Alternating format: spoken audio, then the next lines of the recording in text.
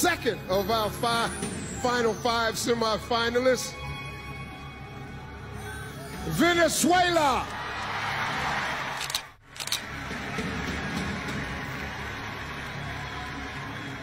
How are you? Really good, Steve. And you? Good. I'm doing wonderful. I'm doing wonderful. Here's your question. You said that you feel most at home when you're underwater. What is that all about? Yeah, I think I'm a mermaid. I grew up in a pool.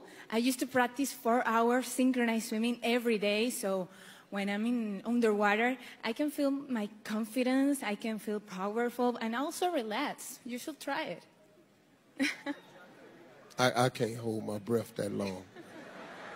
Well, I can learn you. I can teach you.